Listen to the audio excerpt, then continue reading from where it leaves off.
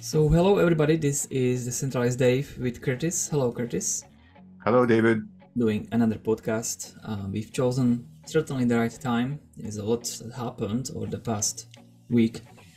And we also most likely not gonna be alone. Isabel is likely to gonna join us at some point. Curtis, you always start with Bitcoin, so go on.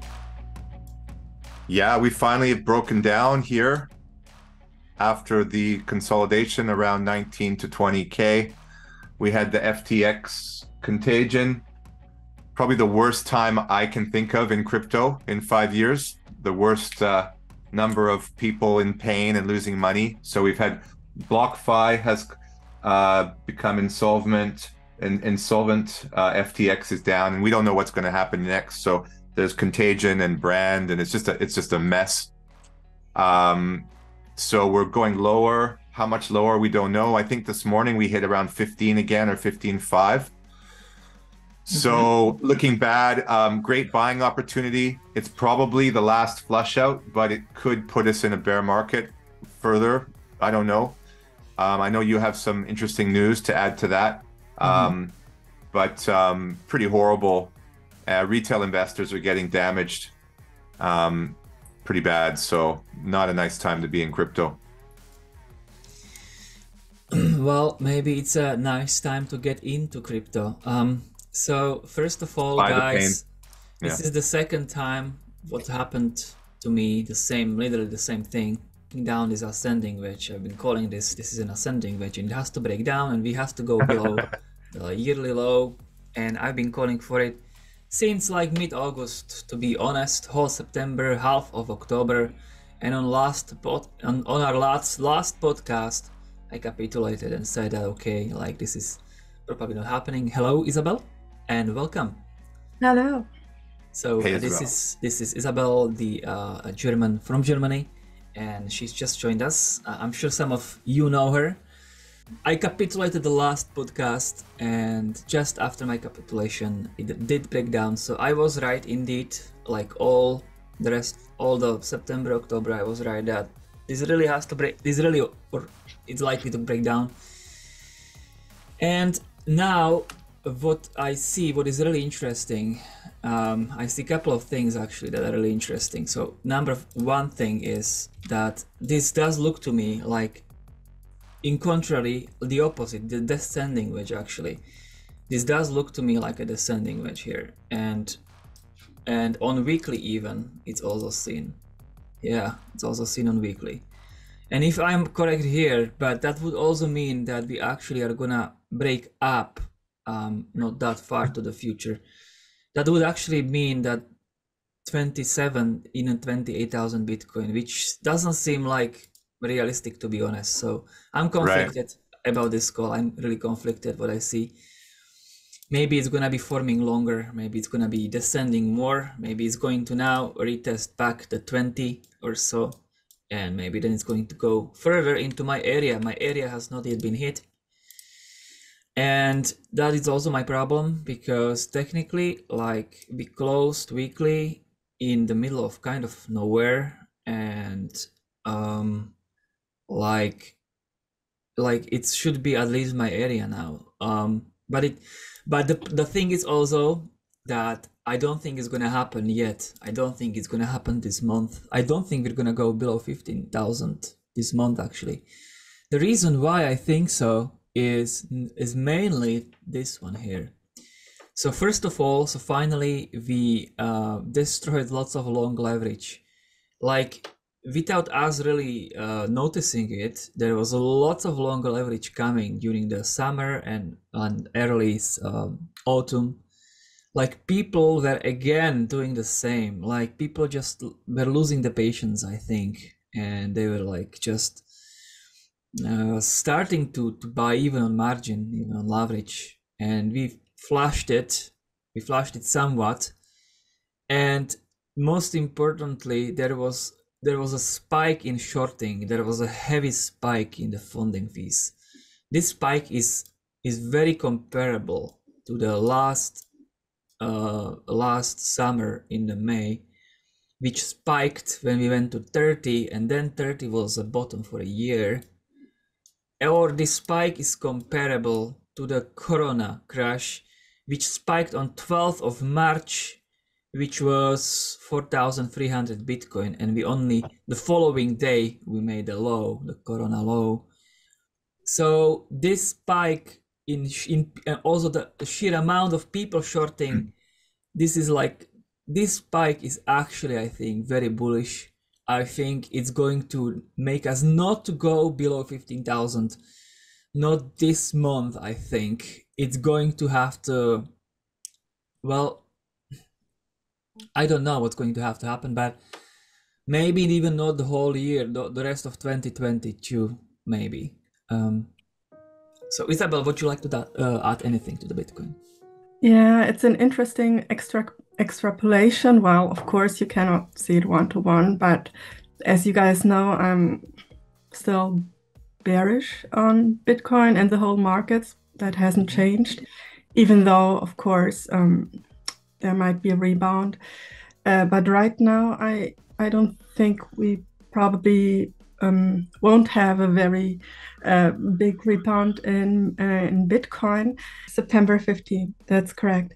Okay, so yeah, well, as you know, that was the moment that Lehman Brothers collapsed. And I think it's kind of an interesting thought experiment, interesting extrapolation to kind of relate, you know, this breakdown of FTX in the crypto market to the breakdown of Lehman Brothers during the great financial crisis. I mean, of course, it's not one-to-one, but it's like it was one of the biggest exchanges in the crypto market, like Lehman Brothers as well. And you can see that from September 15th, 2008, the time frame until it reached a low, it was around 6 to 7 months. Actually, it reached low in March. Although crypto is faster, don't forget that. It's way faster. Of course. So it's just like an extrapolation, a thought experiment. And yeah, exactly, March, 6 to 7 months, and it was a correction of around 50%.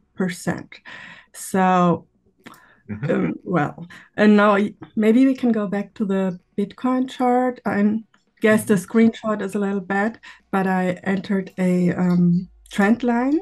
Trend line of the bottoms. Yeah, so that was below 10,000. Yeah, exactly. So that just leaves for me still the possibility open that we might actually go below 10K. Well, it's just a thought experiment, and it aligns with my bearish stance for the midterm, and I wanted to share this with you guys. Yeah, that's interesting comparison.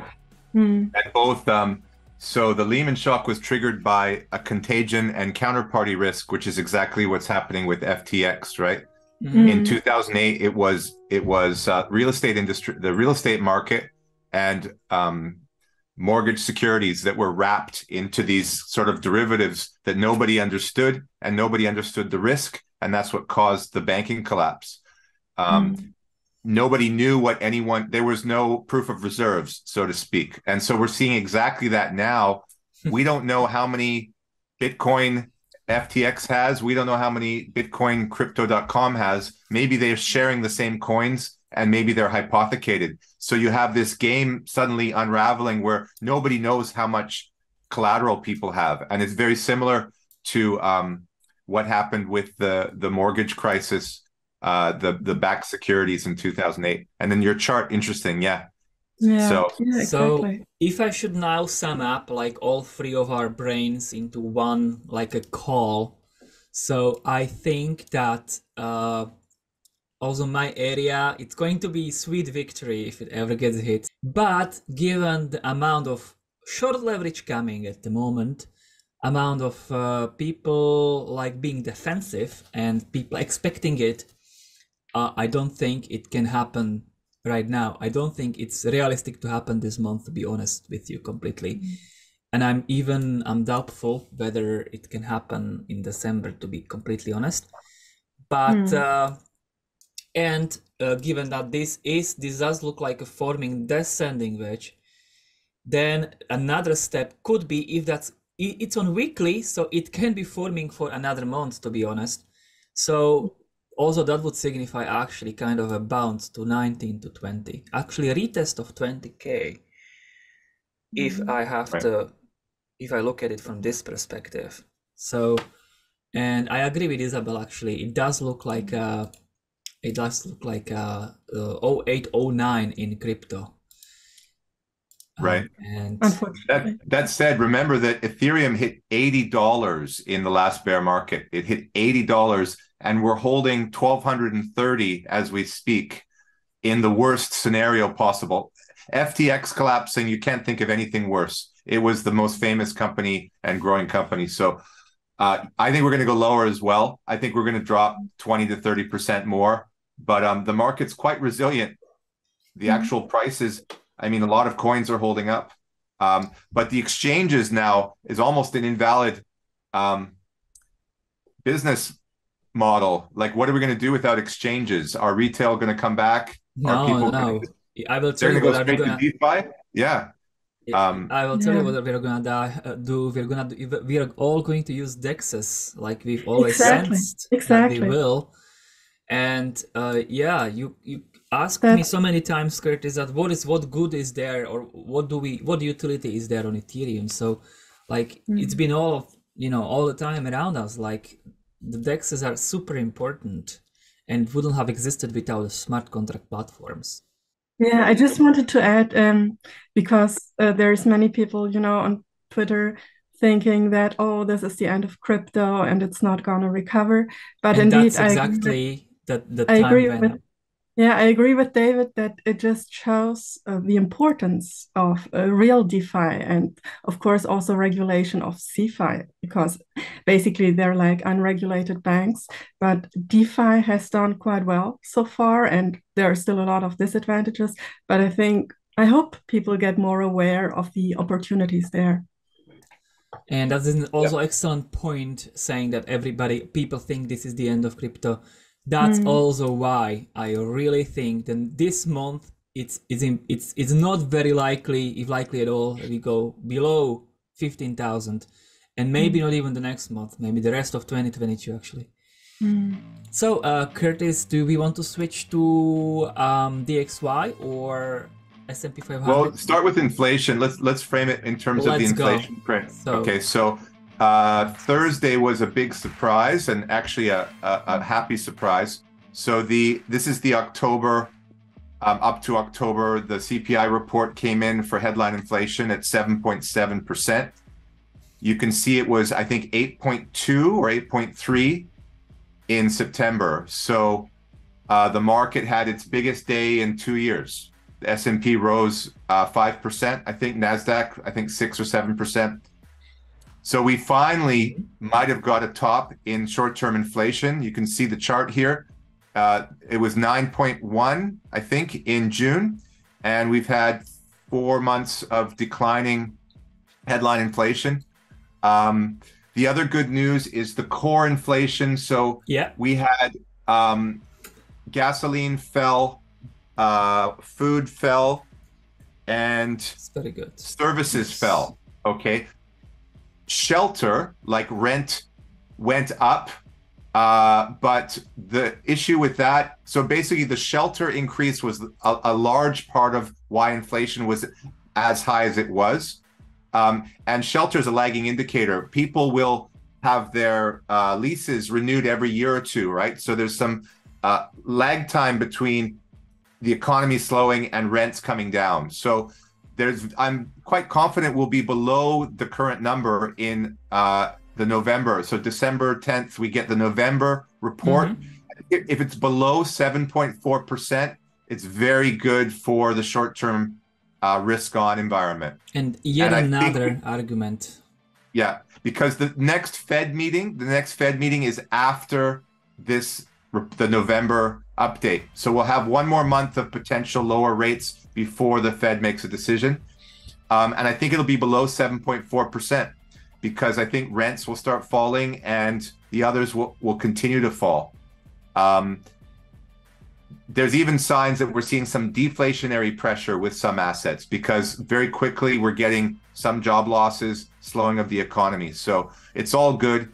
Potentially, if we get below 7.4%, of course, if inflation comes out above 8 for November, we're in trouble in big time again. So that's a very important date, December 9th or 10th, I think. So the market rallied. We had the DXY fall to 106, which is amazing. Maybe let's switch to DXY maybe, and let's talk about all of us about it. The market responded very quickly. This is the US dollar versus a basket of currencies. It fell. So the top seems to have been at the 112, 113 in the short term. I hope in forever. I don't just hope for a short term, please. Right. Yeah. And then so the 10-year yield fell below 4%. It went to 3.8. So the bond traders also said this is very good news. And as those yields fell, that was good for stocks as well. Gold rallied. You might want to show the gold chart. Gold is up. It's inversely to the strength of the US dollar. It's an inverse response. And so we finally had a bit of a relief in terms of US dollar strength. Isabel, would you like to follow with DXY and gold? Yeah, well, I agree with Curtis. I don't have any specific thoughts on that. It definitely looks like the dollar has topped for now, so I can't imagine it going higher again. It's broken out of this channel, so I could imagine that there will be some sideways chop, and who knows, stocks and the DXY can even decouple in some interesting way. It doesn't mean because the dollar won't go up further that stocks definitely have to go up. Yes, I couldn't agree more. Yeah, but I'm midterm bullish on gold though. Yeah. Okay. So in times of crisis and gold can do well. So for gold, I have a bit more positive outlook than for stocks in the mid-term, yes. Right. Mid to longer term. So if you want to combine some of your 2009 analysis, Isabel, if you remember, after Lehman shock, the global financial crisis, from 2009 to 2011, gold went to its all-time high. And you might want to look for that maybe later next year. If we do get a bottoming, let's say stocks or crypto, everything sells off a bit more, you might see gold recover the second half of 2023 or rather strengthen 2023, 2024. Absolutely. That's a very good point indeed to look back at that. Yeah. Although we have the 0809 in crypto and gold does not really react on crypto, right? Gold cares about the stocks. I think that the gold is going to be good short for now, actually. I think there was also lots of supply increase with the new deposits that went public in Africa. And also now when Russian ruble is covered partially with gold, the West is going to want to shoot down the price of the gold. And also technically it just makes sense. There is a gap. This red line is a freaking gap here left untested. So I think gold is going to be, I would wait, like Isabel just suggested, and Curtis as well. I would wait for at least this area to get hit. Well, actually we are in the area already, but this area is wider. So I think gold might be an interest. This is not a financial advice, but it might be an interesting short. That's where I would actually look, because should I be correct, should it go from 1800 to 1350, it's 25%. And that's from the commodity. That's not bad at all, because commodities are not very volatile.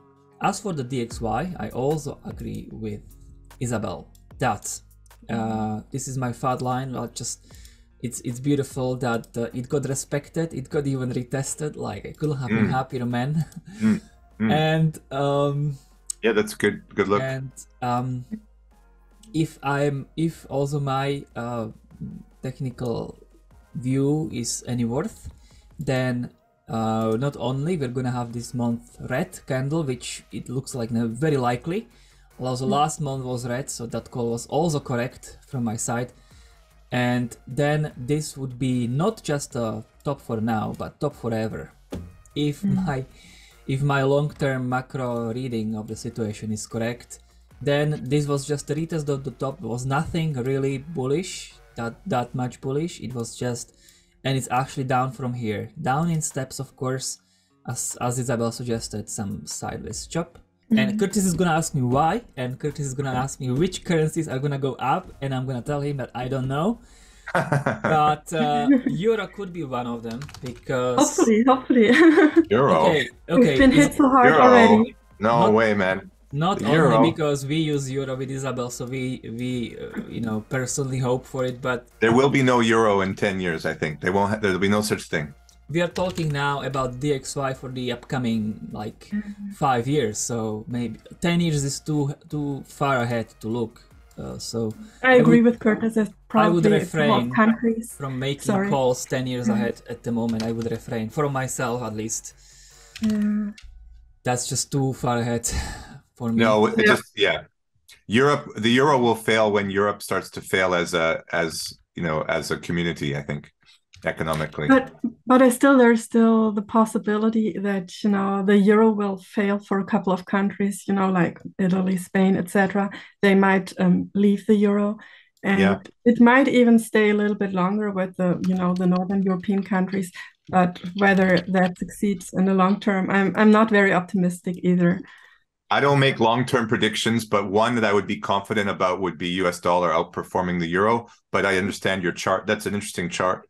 And that's I didn't know that. Like, my personal hopes aside, like, I'm not gonna be calling because of my personal hopes, but I do think that Euro is going to go up a lot, and in the next year even. And the reason also why I think so is that there was a severe crisis this year, and it looks so bearish for Euro, and that's the also reasoning behind that why it's gonna go up, because it looks so bad. Right. I'm sharing you the DXY composition chart. It might be interesting to put into your slides later, and it shows the breakdown. Oh, this is a good one. This is a good one. So it's all about the Euro, I would say. The DXY, it's all about. I didn't realize that it was 57%. And yeah, I am actually bullish. But personal hopes aside, I think that it was severely bad this year, and given how bad it was in the Europe, it held very well, to be honest. Yeah, and the last but not least, let's mention that cryptocurrencies are at the moment leaving the exchanges in a rapid pace. You can see from 7th of November, CoinGlass shows that there were 2.1 million bitcoins on exchanges, and that number dropped to 1.9 million, which is the lowest, I don't know, maybe than it's ever been. Right. According to CoinGlass, I would say. And the situation is that people, not necessarily that people don't want to sell the bitcoins or have them ready to be sold, but just the trust in the centralized exchanges is naturally in an all-time low. And now also many people that never before tried the DEXs are now going to try the DEXs and do the swaps. Yes, could be Bitcoin, Ethereum, and DeFi, like DEXs, right? Like coins you trust, and then a process that you trust, meaning, not your keys, not your coins, and self-custody. Most people are too lazy to do that, and they don't even understand the risks. Most of these exchanges, they're not insured, right? So if the business goes out, there's no insurance. Whereas if you have a bank in Germany or Slovakia, Canada, if your bank goes down, they'll guarantee a certain amount of the money on deposit. they call it FDIC insurance, or but you don't have that with FTX. FTX, your money was not insured, and so people lose everything.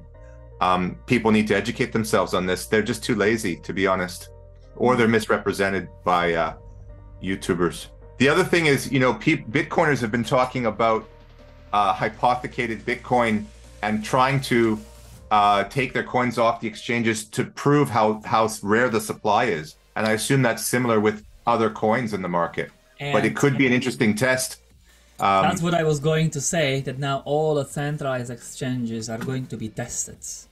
And now I think all of the centralized exchanges are now panicking in their internal structure and actually doing the accounting, like, actually, do we even have enough? Like, really? Like, I think that there is lots of panic, lots of stress in all centralized exchanges around the world. And I think some of them might prove to be insolvent as well, but I don't think the large exchanges, at least not at the moment, because I think like immediately past this shock, like everybody's gonna be super careful, defensive. Like it's usually, these things usually happen when people don't expect them. That's what I'm saying. Right. So I think so yeah, forget a bit. It's funny that maybe 3 weeks ago it was crypto that was stable and stock market, legacy stock market was rocky. And then we had the reverse. We had a rally in stocks and some good data and a strengthening legacy market, and then crypto crashed. So it completely flipped over, which was interesting. Shows you can't predict what's going to happen. But now we have, in the short term, a more stable global market in the next 3 months, let's say, or 6 months, and then crypto is risky. The other thing is, remember that crypto market cap is tiny. It's not going to affect. It does affect sentiment, and it gets a lot of PR headlines, but it's not. It doesn't affect your average person running a stock account. Crypto's what, $800 billion now? It's not even 1%. It's less. It's half of a percent. So it's not going to have the same impact that a Lehman shock would, right? That's not going to be a trigger. Far more impactful is whether the US dollar weakens or bond rates stay reasonable or inflation. Those are the main issues we need to look at, not crypto, in terms of global health and global stability. Maybe let's wrap this up and let's perhaps make a plan. Like the next podcast we'd like to do also depends on the events. If there is so much happening, we'll do it sooner. But if there isn't, I think that somewhere between end of November or like the very beginning, the first week of December, it's gonna be good time for podcast. Will you join us, Isabel? We love to have you. I hope so. I definitely hope so. Yes. The new inflation report is not gonna be out by then, right? But I will bring you again some of the indicators that I sometimes look at or related to crypto. So what do you expect to bring, Isabel or Curtis? Would you like to say? Really depends on how. The same theme, just keep it consistent, is how macro is dominant over crypto and influential. So just stay with a macro theme. I'll look at stocks, I'll look at inflation, and look at, we'll probably have some data coming out. Even if we don't get the inflation print, we'll probably get inflation numbers, maybe some jobs updates, and I'll just sort of summarize that. Okay, so see you next time. See you next time. Thanks, guys. Bye-bye.